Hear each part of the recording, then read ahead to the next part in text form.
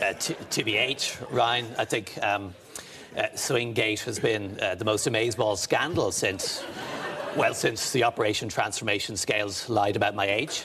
But I've taken tough action, to be fair. I've set up an investigation, as you know, and the Swing Cat Tribunal is going to get underway immediately. And as Deputy Bailey said herself, humanity has been crossed. So the tribunal is going to find out what the hell that means, for starters. But no, she was seriously injured when she fell on her backside during that radio interview with Sean O'Rourke on Monday, which is terribly sad. I do feel sorry for her because not only is she the butt of everyone's WhatsApp jokes at the moment, she's also likely to be banned from Funderland for life. So, but also, but there's real consequences for people here.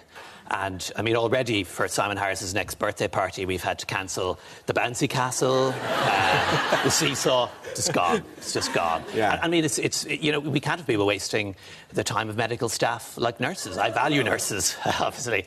They are, after all, Ireland's biggest export after I think chicken nuggets and cans of Club Orange. Yeah, so it's quite the week.